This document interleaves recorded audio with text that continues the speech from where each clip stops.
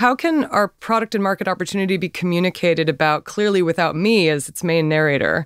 Do I need to pass that torch entirely? Who needs to communicate the product and vision as naturally as I do?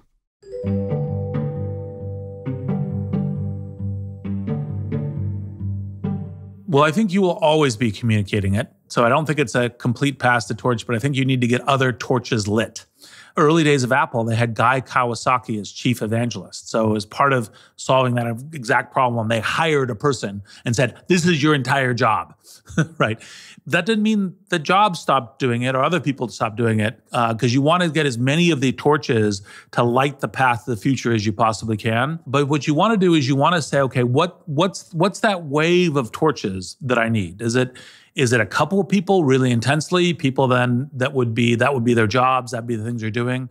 I do think that one of the things that the modern internet brings is that there need to be more people who are kind of influencers talking in, social media, LinkedIn, other places about these things. Ultimately, of course, you want because you live and breathe creators.